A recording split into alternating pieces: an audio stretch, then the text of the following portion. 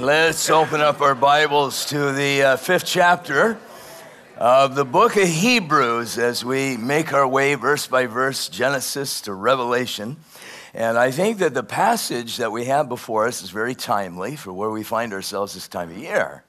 Because usually it's in this time of year where we decide that we'd like to see the upcoming year be a little bit more fruitful than what the past year was. And so we want to quit smoking and we want to lose weight, want to read more stories to our kids, whatever. And the subject matter of both the end of chapter 5, the 4 verses that we're going to cover this morning, and the beginning verses of chapter 6, it's going to be dealing with the issue of immaturity, spiritual immaturity. And I don't think that there would be a better resolution for you and I to be able to make in the upcoming year to be a more mature follower of the Lord Jesus Christ. I don't think that there really is anything better that we could, want to become than that. Now, it's interesting to me where we find ourselves within our culture, and I think that what's going on in our culture is very similar to what was going on with these Hebrew believers. And I think that what was going on with these Hebrew believers kind of parallels what we see going on in the American church today.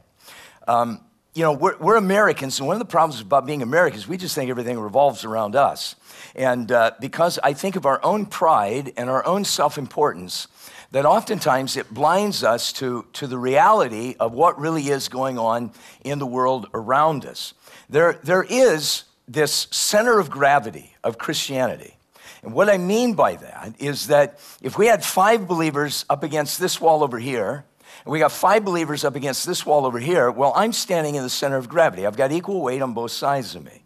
Now, let's say that the numbers don't change on this side, but the numbers double on this side. So now we've got 10 believers over here. So we've got twice the weight over here than we have over there. And so that means that now the center of gravity is going to move over probably around where that keyboard stand is going to be. Now, we can tell where the Lord is moving in the world just simply by watching the historic gravity of where Christianity has been throughout history. For example, if you look at a world map, you go back to the beginning, 33 AD, and where is the center of gravity? Obviously, it's going to be right there in Jerusalem. That's where all the believers are at, right? Now, we know from reading the book of Acts and from the writings of the Apostle Paul that even though there was growth in North Africa, there's growth in other parts of the Mideast, we're able to see that where the church was really exploding and really beginning to make significant inroads into the Roman Empire was through Asia Minor. You remember that Paul said all of Asia has had a presentation of the gospel. All of Asia has been simply evangelized. And so probably around 900 AD, the center of gravity moved into what we would know today as northwestern Turkey. Well, again, growth continues in Europe. It continues to go westward so that by the time we're around 1500, the center of gravity for Christianity was in northern Italy. Now, in between 1500 and 1900, you had the Welsh revival. You have the Reformation making tremendous cultural changes within northern and western Europe. You've got the Great Awakening in the 1700s. You've got these revivals throughout the 1800s in the United States, so that there was this huge push between 1500 and 1900, so that now, going westward, you find the center of gravity right around central Spain. Now, there's a very interesting thing that then happens between 1900 and 1970. We notice now that the center of gravity moves more southward than westward. All of a sudden, there's tremendous revivals that's taking place in Africa. There's wonderful things that were happening in South America, Latin America. Now today, all of a sudden, now we begin to see that shifting eastward as we begin to see many Muslim countries beginning to experience revival. We're seeing what's going on in Asia, and yet we continue to see this southerly trend. And so by 2050, the center of gravity is going to be somewhere around northern Nigeria. Now, there are many different ways that you can divide the world. One of the ways that we divide the world is that we've got global north and global south. Global north is the developed part of the world. Global south is the developing part of the world. Global north is predominantly white and wealthy. Global south is predominantly people of color and a great deal of poverty. There's a greater poverty rate there. Now, one of the great lies that is being believed in the world is that somehow Christianity is a white man's religion.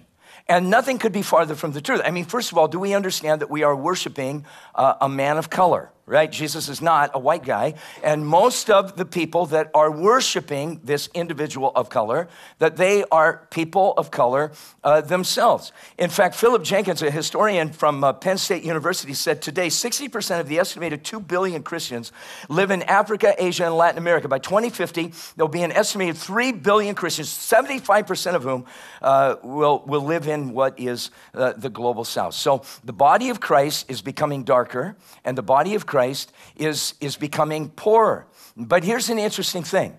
Churches that live in the global south have a more conservative view of the Word of God and hold to a greater authority on the Word of God than churches in global north.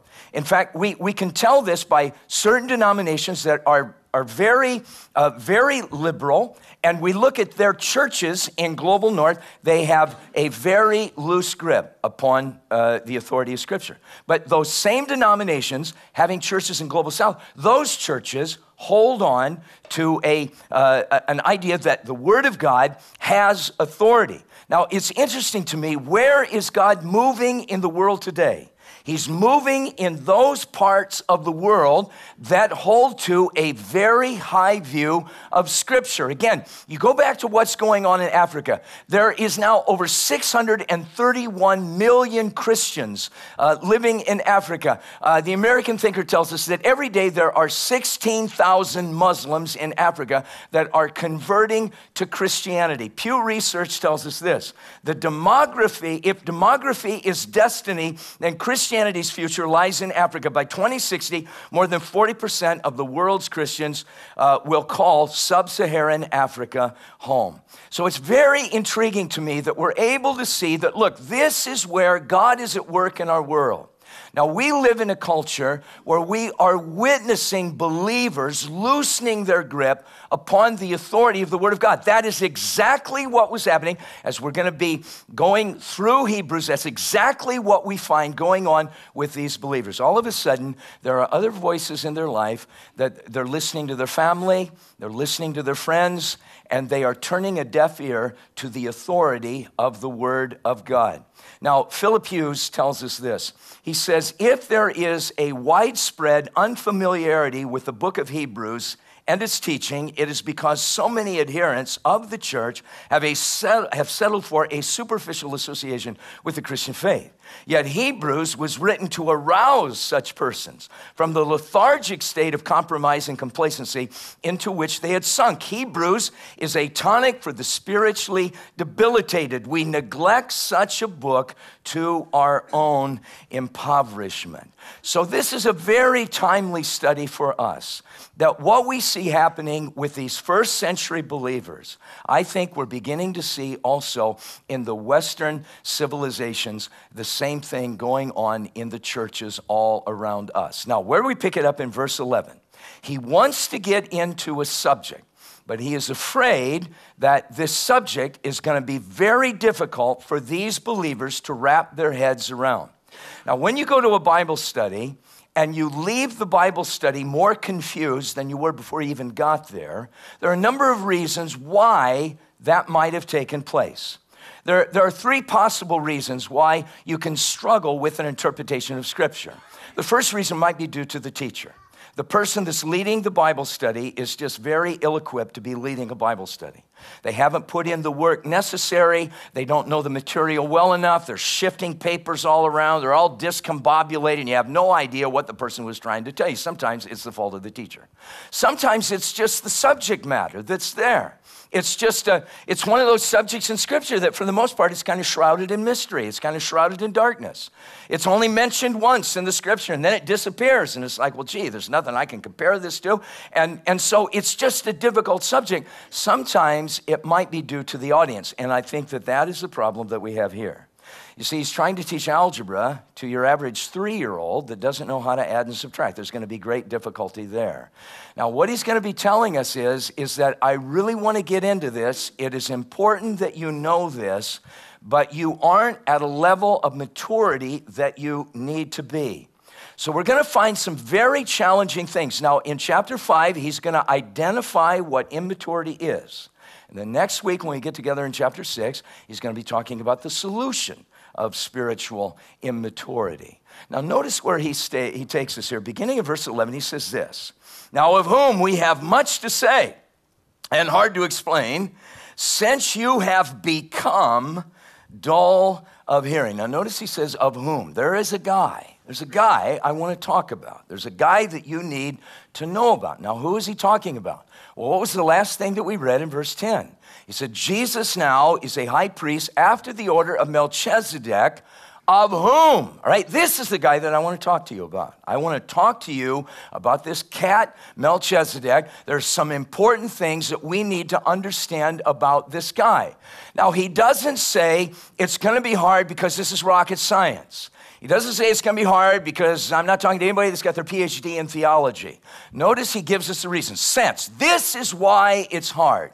Since you have become, very interesting, they have done this to themselves. The verb tense here is in the active form, that this is what they have done to themselves. You see, they have allowed themselves, and this is the interesting thing about spiritual growth. See, what spiritual growth is continuing to paddle against the current. And you cannot stop paddling against the current. If you stop paddling against the current, guess what? The current begins to push you back. The minute you and I decide that we're going to stop pursuing what God has for our life, we're not going to be able to pause for a couple of years and then go back and pick it up where we left off. We're always going to lose ground the minute that we stop paddling, all right? Now, a lot of times we think when there are these collapses in our life, that they happen because of one big bad decision that we made. Now look, a passionate follower of the Lord Jesus Christ is not that one day, and then the very next day they're running off with somebody else's spouse. That's not how it works. You don't find yourself in a place of collapse because of something that has taken place overnight. But you're able to look back, aren't you? When you've had these collapses in your life, you're able to look back and you're able to see, I decided to do this, and then I made this choice here. And then I made this choice here, and then it led me to here, and now it led me into this mess that I find myself in. It's not one big bad decision. It is 1,000 little bitty horrible decisions that take place over a period of time. And this is what they have done to themselves. Now, what have they done? Notice that you have become dull of hearing. Now, Abbott and Smith's Greek lexicon tells us this. This means that these believers had become sluggish and slothful when it came to wanting to know God's word. There was a point where they decided that God's word wasn't that important. They decided that it wasn't to be that monumental in our life. Now, Philip Hughes makes an interesting point here. He says, during the great awakenings in the 1700s of America, there was a sudden rise in interest in shorthand because people wanted to hear the word of God and to take accurate notes so that they could understand it. It was this passion to know God's word that woke up America. So they're at this Bible study. This pastor talks way too fast. I'd like to take some notes here. And so I'm going to have to learn shorthand so I can be able to go back and reflect upon what it was that I was taught. They took a very serious interest in the word of God. And look at what happened to the United States all along the eastern seaboard, up and down the eastern seaboard. There were tremendous things that took place because the church decided that it was going to take the word of God seriously. And now what we find here is that notice that he is saying, now you become dull. It's not that important. Your approach on the word of God is, well, that, whatever. It's just no big deal. Now, remember that Jesus tells us a very important thing. And again, when it comes to spiritual development, the moment you stop pursuing what it is that God has for you, you're going to go the other direction. It's not that you're going to hold your ground. Remember that Jesus said in Luke's Gospel, chapter 8, he said, now you be careful how you listen. For whoever has a teachable heart, to him more understanding will be given. And whoever does not have a longing for truth, even what he thinks he has will be taken away from him. Now, I have seen this over and over in my life where there's a person, they're growing in their faith, they're maturing in their faith, and then all of a sudden, they begin to think that they're the smartest person in the room. They begin to think they're the most spiritual individual in the church, and they know it all. And there isn't anything that you and I can add to their spiritual understanding whatsoever. And the moment you think that you're the smartest, the most spiritual person going, that's the moment that your spiritual development is going to come to a halt. Or you get angry with God. You're mad at God. God's not doing what you wanted God to do. God didn't heal your grandma. God didn't heal your child. God didn't give you the promotion. God, whatever. It's always God's fault, isn't it? And so now you become God's judge. What can be more prideful than that? You're standing as God, as the judge of the God of all of the universe. And the moment we allow that to creep into our life, spiritual development is going to come to an end, and we become dull, and we stop placing an importance upon the authority of the Word of God. Now, notice what he then says in verse 12. For though by this time you ought to be teachers, you need someone to teach you again the first principles of the oracles of God. And you have come to need milk and not solid food. Now look, there's a difference between maturity and old age, right? Now maturity, that speaks of depth.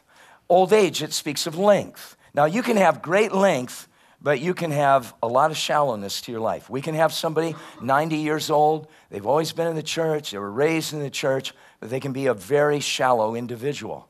Where we can then have a teenager freshly comes to Christ. They're at every Bible study. They're at every prayer meeting. They're seeking God and His will every day of their life. And after a year or two, there's great depth there. And so even though there hasn't been much length to their life, there's a lot of depth there.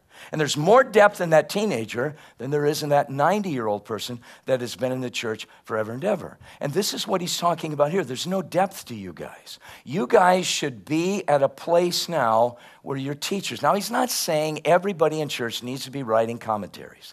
He's not saying that all of us by now, we ought to have our PhDs and we ought to be teaching theology in some Christian university.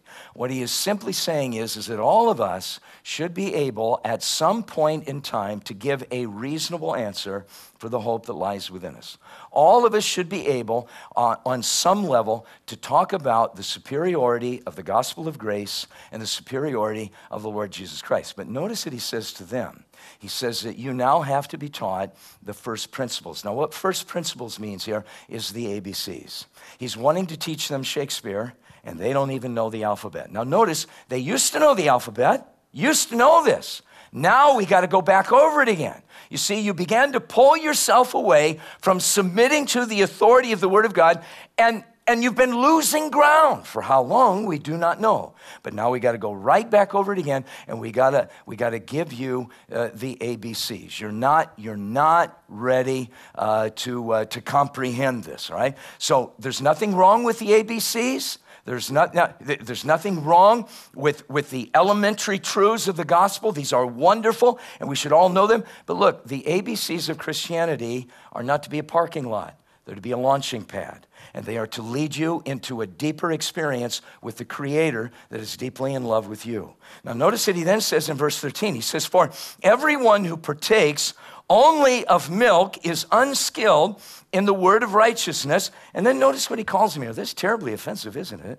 For he is a babe. Now, these believers were in need of milk. Now, again, there's nothing wrong with milk. I mean, if you had a little baby, you understand, well, we've got to give this human being milk for a certain period of time as their digestive system begins to develop, as they begin to mature. We then begin to introduce solid food. But look, if you got a 30-year-old that's still on formula, you got a problem, right? You got a problem. And if you're an individual that has been a follower of Christ and claiming faith in Christ for decades, and you're still on milk, there's a problem that we have here. Now look, the milk of the word is that Jesus died for me. And what a wonderful truth. And we should rehearse that truth in our minds over and over again. But that's the milk of the word. The meat of the word is that I died with him. The meat of the word is that I was crucified with him. Nevertheless, I live. And so what is this crucified life? What does this look like?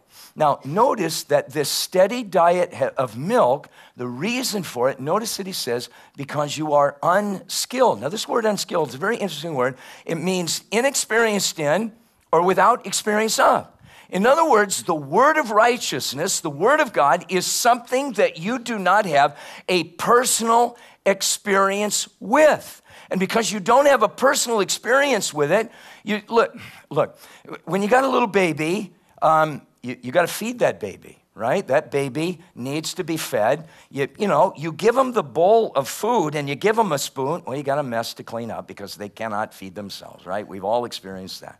But there comes a point that as that human being begins to develop, they can feed themselves and they can become acquainted with food all by themselves.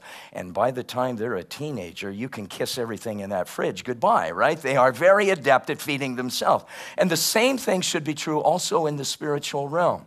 That look, you come here, I share the word of God with you. I continue to remind you of these things, but you also have to remember that you have the Holy Spirit that is dwelling in your heart. And you are to have a personal relationship with the word of righteousness. And throughout the week, you should be just breathing a simple prayer to the Lord. Lord, I'm going to read a chapter here in the book of Mark. And Lord, would your Holy Spirit enlighten my understanding and give me instruction. And that's our problem with the church in America. We just do not have a personal experience with the Word of God, and it is producing an immaturity where we are witnessing now the loss of our culture. Now look, you ask a person, this happens all the time, you ask a person, you find out that they're going to church somewhere, and you say, why do you go to that church? And they'll say, well, my kids like it there, and that's where their friends are at. Or, we like the worship band this year. We like the music. Or we like the drama team. Or our family goes there. And so I'm comfortable there. When was the last time you heard somebody say, I go there because I need to know what God has said? And because that is what is absent from the church is totally anemic in the Western world of changing or impacting its culture at all. Now he calls them a babe. Now, what is a babe? How do you know that you're a babe? Well, notice, first of all, he says, you lack understanding of the Word of God. You do not have a working knowledge of the Word of God. Spiritually, you are a babe. Now, look, if you just got saved, no problem. You should be a babe, right? But if you have been in the body of Christ for decades, you ought to have a working knowledge of Scripture. The same thing that we see in babies is they love to fight with other Christians. You put two toddlers in a room. You put one toy in the room. You end up with the UFC, don't you? Because you got two people there that are completely and totally self-centered. They don't know anything about being other-centered. And also, they are always being offended. The easier it is to offend you, it is a greater insight to where you are with your spiritual maturity. And number 4, you're jealous over the success of others because you're consumed with yourself. That success should be me. That limelight ought to be placed upon me. That promotion ought to be given to me. Now, notice how he closes this out in verse 14. He says, but solid food belongs to those who are of a full age. That is, those who by reason of use have their senses exercised to discern now both good and evil. So notice now another sign of immaturity here is that there's no discernment. Not able to figure out, hey, this is of God, this is not of God. Now, where does our discernment derive from? It comes from the old revelation. You remember that Jude said, the truth of God has been delivered to the church once and for all.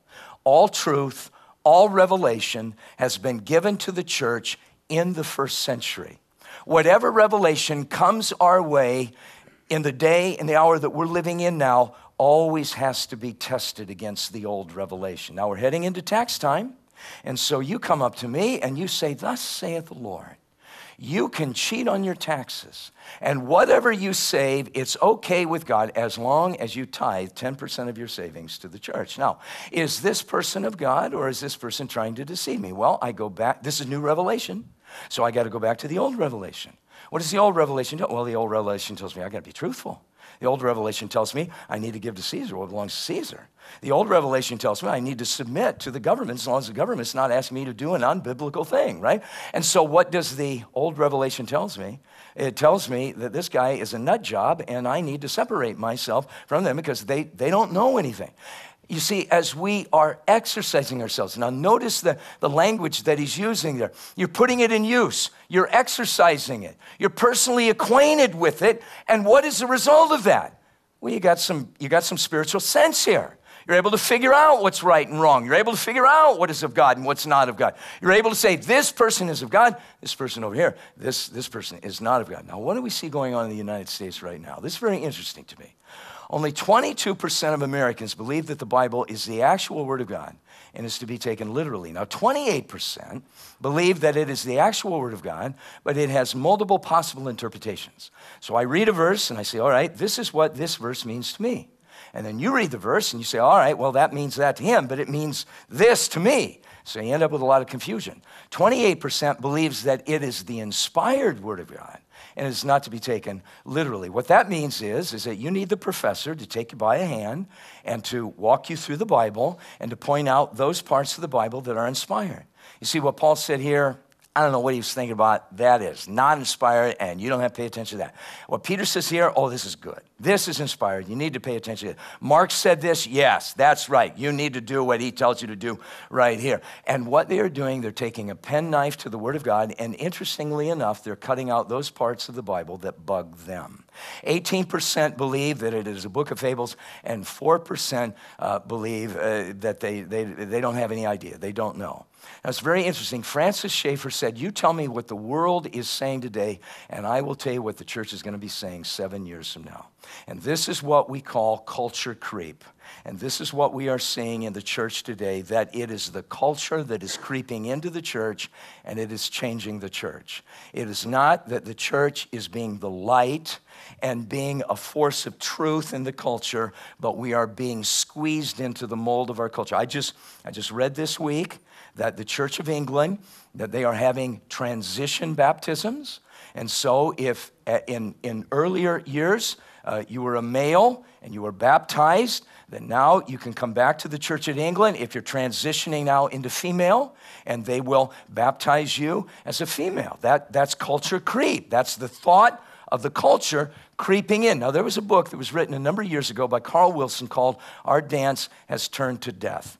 And what he did is that he studied all of these cultures throughout history, these cultures that at one time knew God. These cultures that at one time, they were missionary sending cultures. They were cultures that were impacting the world around them. And basically, the thrust of the book, he says that the family, with traditional religious roles for men and women in a lifelong monogamous marriage relationship, is the abiding natural foundation for social order, happiness, and stability. When that view is abandoned for selfish individualisms, the society, notice, might, he says, no, the society will collapse and die. It happens every time. He laid out 6 steps that a society goes through. Now, as we look at these 6, you tell me where the United States is right now. He said in stage number 1, men ceased to lead their families in worship. Spiritual and moral development became secondary. Where all of this gets started is that you've got men that decide that they are not going to be spiritual human beings.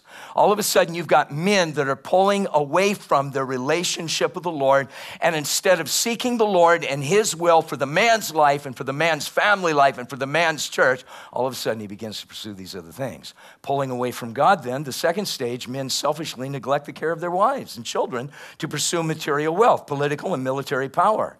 Material values begin to dominate thought. They pull away from God, and then they begin to pull away from their family. All of a sudden now, spiritual training in the home is the work of women. You take those kids to church. You pray with those kids at night. You read the Bible to those kids. That's not my responsibility, and that is a lie from the pit. The third stage is that they are involved in a change of men's sexual values. Men who are preoccupied with business or war either neglected their wives sexually or began to involve themselves with other women or with homosexuality. Then in the fourth stage, the role of women at home with children lost value. Women were neglected and their roles devalued. Soon they revolted to gain access to material wealth and also freedom for sex outside of marriage. Marriage laws were changed to make divorce easier.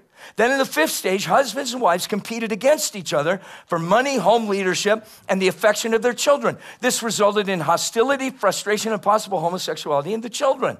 Many children were unwanted, aborted, molested, undisciplined. The more undisciplined children became, the more social pressure there was not to have children. And then in the sixth stage, selfish individualism grew, carried over into society, fragmenting it into smaller and smaller group loyalties. The nation was thus weakened by internal conflict. Welcome to America. The decrease in the birth rate produced an older population that had less ability to defend itself and less will to do so, making the nation more vulnerable to its enemies. And then finally, unbelief in God became more complete. Parental authority diminished. Ethical and moral principles disappeared, affecting the economy and the government. And thus, by internal weakness and fragmentation, the societies came apart. And there was no way to save them except by a dictator who arose from within or barbarians who invaded from without. Now, where do you put the United States there? We know where we're going. And you and I are called to be the light. You and I are called to be the salt. We are to be a preserving force in our culture. Now, circling back finally, Francis Schaeffer. Shortly before the man's death, he said this: I see a great dark age coming upon Western civilization. And if it comes, it will be the Christian in America that will be held accountable at the judgment seat of Jesus Christ for the fall of Western civilization. Why? Because we had all of the Bible studies, the theology, the institutions that for hundreds of years had been the dream of other nations. And we let it go in the lifetime of one man. I pray that in 2019, that the Holy Spirit would so work in your heart that there would be a greater commitment on your part to have a relationship with the authority of the Word of God, and that you would understand that the teacher resides in you. And Jesus said, I am sending you so that he will remind you of everything that I've taught you, so that he will lead and guide you into truth. And I pray that if the Lord wills and we find ourselves here at the same spot next year, that I'm going to be looking at individuals and a congregation that has lived a year being committed to what God has said. Man does not live by bread alone, but by every word of God.